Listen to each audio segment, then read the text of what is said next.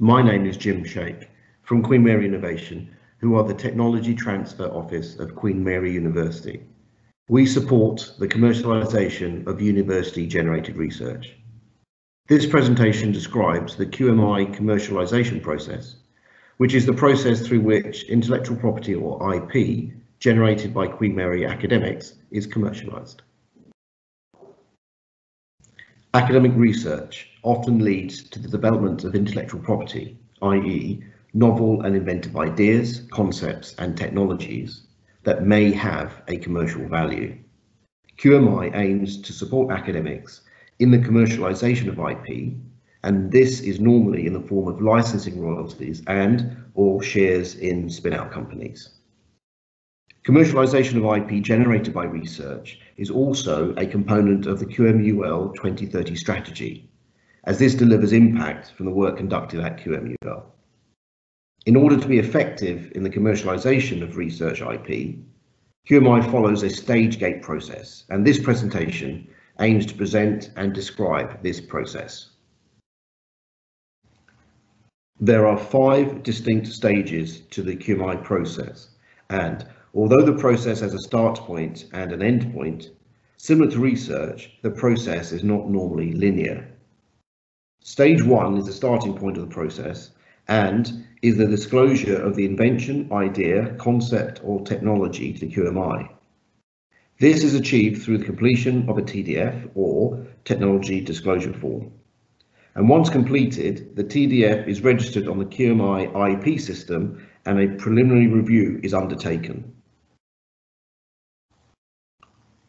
All QMI reviews or evaluations are based on 5 criteria: the technology itself, the intended market, the status of the IP, project finances and funding, and finally, the route to market entry.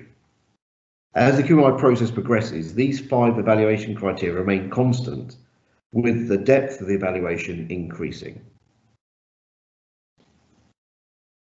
If the opportunity passes in the evaluation for stage 1, then the project moves to stage 2. In stage 2, the project develops in terms of the technology and IP, with a more detailed commercial assessment undertaken in terms of the intended market and product market fit. The aim is for the project to develop along all 5 criteria with support from QMI. Once again, there's an evaluation of the project using the 5 criteria at the end of stage 2. In stage 3, the outcomes from stage 2 are used to develop a full commercial or business plan for the opportunity. Key to this plan will be the identification of the pathway to commercialisation, with identified targets, milestones and deliverables across all 5 evaluation criteria. At the end of stage 3, the plan is reviewed by the QMI team and passes to stage 4. All projects require funding to transition from research outcomes to a commercial proposition. The project may have ticked all the boxes, but will not develop without a source of funding. The commercial plan will have identified potential sources of funding, and in stage 4, the aim will be to release the funding, implement the plan, and deliver on the outputs, targets, and milestones.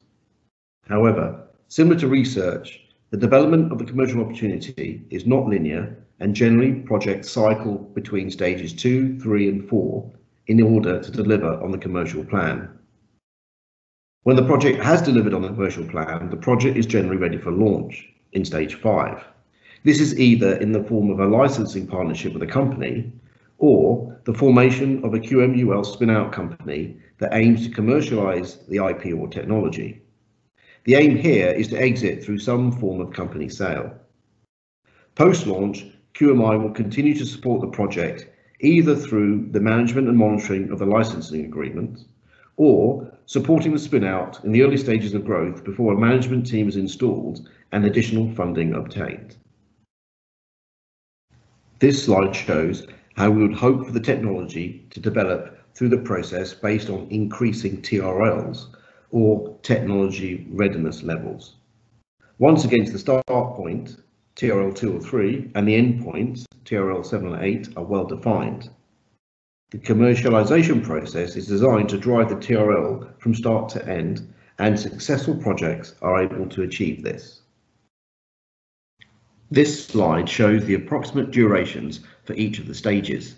However, given the uncertainty around funding and the technology development meeting the objectives, the actual process can take many months. But there is an upper bound on the time schedule, and this is given by the patent filing timeframe.